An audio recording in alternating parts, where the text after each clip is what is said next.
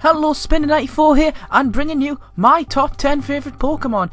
Heavily inspired by another YouTuber, FarDreamer101.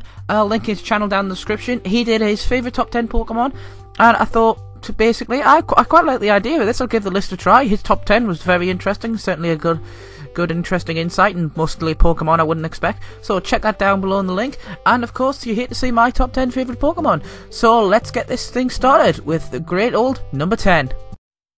So, at number 10 is of course going to be the one, the only, the original Bulbasaur. The first Pokemon in your Pokedex, not the first one designed.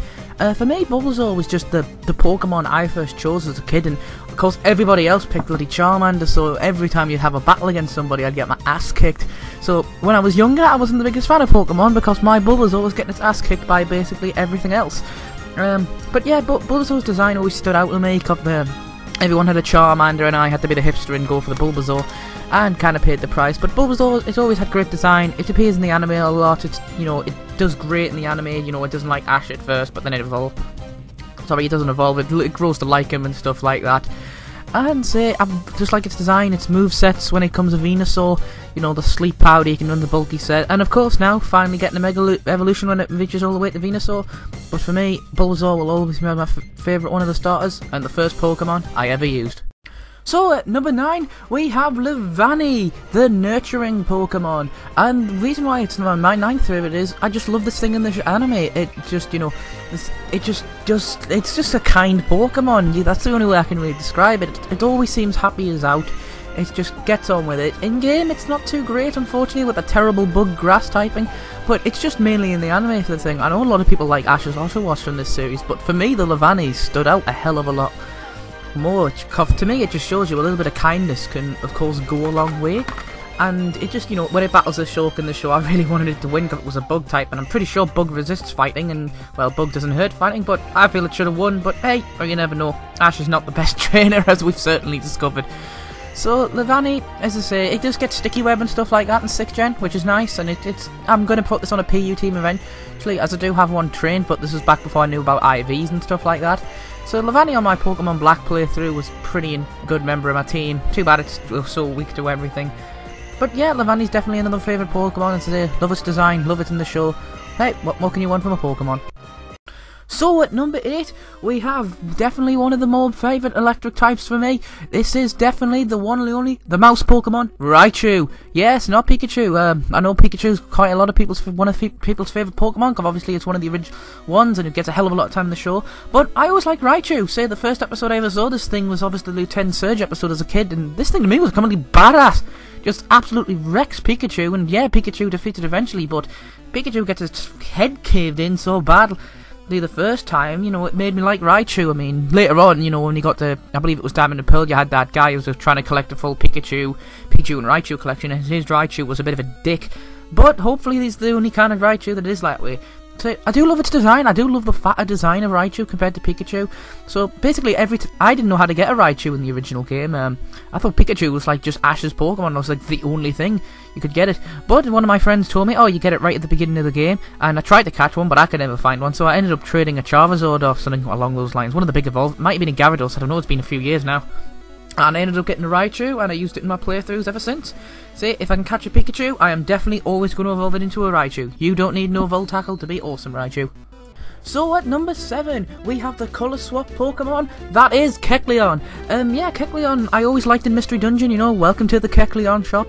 But really what made Kecleon shine for me was when I was first learning competitive, and I was learning into a lot of stuff, and I found a YouTuber named Visilisify, who's known for quite a bit of controversy, unfortunately, and his how to use his Kecleon video. And I just used this thing online and loaded an X and Y before I started PokeTube, and it just kicks so much ass. It's great in doubles battles, it gets Protean like Greninja, and with Lipo Max Attack Adamant, it hits like a goddamn truck. It just takes down everything, and it's got Shadow Sneak priority, Sucker Punch, Fake Out to be a revenge killer, and it's got Power Up Punch. That's what I like to use, and you can replace that set with Drain Punch. You can also use a specially defensive wall set because it's got 120 special defense. Give it Charge Beam and just use its Protean defensively.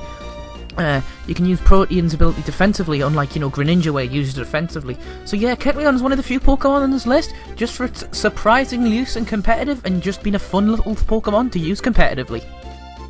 Moving on to number 6, we have the Mantis Pokemon, the one, the only, Scyther. So, yeah, Scyther was one of actually my favourite Pokemon as a child, and as I grew older, I unfortunately didn't like it as much. But as I say, it is really hard to make a top 10 list because, you know, there's a lot of cool Pokemon out there. The episode, of course, from Scyther, I remember when in the original show, when there's a Scyther gets kicked out of the clan and it has to come back and it has to fight, and Ash gives it the courage to fight back and all that. So this Pokemon is freaking awesome because it has swords for hands. That is literally the reason. Anything that has swords for hands is cool. Does this in Bishop and is overused to hell, and unfortunately I keep losing against. So yeah, Scyther, definitely a cool Pokemon. It's designed of just a Mantis. Mantises are freaking weird as out in real life. You just... especially the ones in Fallout Vegas where you just step on them, but, you know, if Scyther was in Fallout New Vegas, that would be interesting, you know, having the bloody courier fight off a giant Scyther and getting his hands cut to ribbons. But anyway, yeah, Scyther is definitely a cool Pokemon, one of my favourites. Not a fan of its evolution, Scizor though, but still, pretty cool in the show, pretty cool in the game.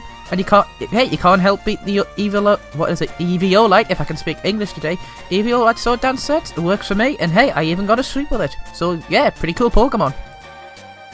So, number 5 is alive, and now we're going for some serious flower power here with Vileplume. Yeah, Vileplume has always been a great Pokemon to me. I love its design, and I remember reading it in Pokemon Adventures, and it looked awesome. In the show, it's always pretty good, because it's always putting people to sleep, and anybody who messes with it, and that's pretty much what it does in competitive as well. Make this a defensive wolf set, and it does pretty good in NU, and you can even take it on Wi-Fi and get some work with it. Wouldn't try it on Showdown, but hey, with anything that works on Wi-Fi, pretty cool. So, anything that touches this thing usually gets put to sleep, poisons, etc. And with introduction of Fairy type, it did get a bit of a buff because it's able to take them on now. Just hit them with some poison. Poison grass poison typing quite common in Gen 1, but still not the best typing, but definitely not the worst. There is worse typings out there. Looking at you, Levani. Oh, pardon me there. And basically, Vileplume's effect spell will mess you up. I say, it's a cute looking Pokemon, you know, it's a giant flower, you can't love this thing anymore. And I'm starting to notice a theme, I do like an awful lot of the Gen 1 Pokemon. So, 4 at your door, and we have the time-travelling Pokemon, Celebi, or as I'm just going to call him Celery, because that's what I've always called him, because I could never pronounce his name right as a child. Well, it's not a gender, because it's a legendary, but meh, details. So anyway, Celebi is definitely one of my favourite Pokemon, just because I'm envious of time travel. I would love to be able to go time travelling and just do the stuff it does. I mean, it's adorable anyway, it gets a great movie, one of my favourite Pokemon movies. It even appears in the Zoroark, I can't remember its name, but the Zoroark one, and just it does its thing in that. Nearly dies, the whole thing nearly dies in every movie. It's actually one of the few scenes I can remember crying as a child. You know, most Pokemon cried over the death of bloody Mufasa. I cried over the death of Celebi, and it didn't even die. So anyway, it's a great Pokemon. Never got to use one of these competitively. I do have one, and I actually only recently got one of these. I always wanted one of these as a child, but I could never get a hold of one. And of course, I definitely wanted one of these in plushie mode someday. So yeah, definitely my favourite kind of vegetable, the celery. So, coming in bronze place, we have one of my favourite Megas, as is Mega Angron for mainly competitive use. Mega Bayonet's always getting there, but I have a lot more luck in competitive with Mega Angron. This thing with Earthquake, Ice Punch, Stealth Rocks and Thunder Wave is just the best defensive wall I've ever used. It is such a great Pokemon, and has won me many battles and constructed one of my favourite teams. So this is definitely one that's on there for competitive use. Plus, I love its design as well. This thing is a great armoured tank. This thing is Bezuso from the Berserker series, who dies in the first episode. And I honestly thought Bezuso was a badass until Guts comes along and cuts it down. Which is ironic, if he doesn't like versing Guts Pokemon. You burn something with Guts, you get hit back. Mega Angron does not like that. But he does like taking physical hits. I mean, you know, as long as they're not fighting fire or ground. But even then, with his fritter ability, he only takes 3/4 of the damage instead of it being, you know, absolutely killing. So he's able to live that, and Ice Punching Gliscor's out is always a great thing. Thank you, Mega Angron, my Mega Bezuso. You made competitive a hell of a lot more fun. So, very close second place between two Pokemon of Mega Angron, but this one had to be the Hugs Pokemon, Wigglytuff. I know it's not known as the Hugs Pokemon, but that's what it's always been known to me. And this thing recently, especially in the episode, the newer series of X and Y, where, you know, the Wigglytuff takes on a Salamence, and it's trying so hard, but just can't be a good nurse and all that. And you know, its appearance in Mystery Dungeon as the Grandmaster and all that, they've definitely sealed this as my second favourite Pokemon. Bright, pink, fluffy, what more can you ask for? And being able to use it in competitive and doubles battles to catch people off guard with its huge ass move pool is always awesome. You can run this as a specially defensive wall with Wish and stuff like that. I just love this design of all the kind of medic Pokemon, as I call them, you know, the healing ones you always see with Nurse Joy, you know, Odino, Chansey, etc. Wigglytuff is definitely a favourite one that gets to appear in all of them, and say any Pokemon that can help you heal your life, to me, is incredibly useful. So yeah, I don't know if healing moves work, or that work on Pokemon work on humans, but I hope they do, because I would love to have one of these goddamn things around. So yeah, definitely Wigglytuff ceiling is the number 2, and now we move on to number 1. And for number 1, well, of course, you know what it is. It's in my YouTube profile name. It is Spinder. Spinder to me has always been my favourite Pokemon ever since I was a kid. Just it's crying the original games in Alpha, you know, Sapphire and all that. Not Alpha Sapphire, you know, Alpha Ruby. Just it seemed so unique to me, and the fact it is so unique, every one of them is different because it can have so many different spot patterns. It's very unlikely you'll ever run into the same kind of these. I'm a vapid collector of anything Spinder. I've got a custom t-shirt of it made, I've got a custom notebook of it made. Just anything with a Spinder on I'll buy, even if it's like a cup with every other Pokemon, it's got like the ear of a Spinder sticking out in it, I will buy it. I love this Pokemon so much. Of course I had to name my channel after it, you know, the Red Spot Pokemon, or Red Panda Spot, I don't know, I can't even say its name at the minute. Just this Pokemon to me is just the perfect design for me. It just stands out so much. I was so happy when I caught a shiny one of these, and just as I say, I was so happy when I got my custom t-shirt made of these. So this Pokemon to me, just the way it moves, it's crying the game, just all sorts of stuff about it just makes it my absolute favourite. It's just, you know, it's really hard to describe your favourite Pokemon. Its design, its cry, just everything has to work to be in its favour, and for me, Spinder just falls into that category perfectly. Spinder, my little buddy, you will always be my favourite Pokemon.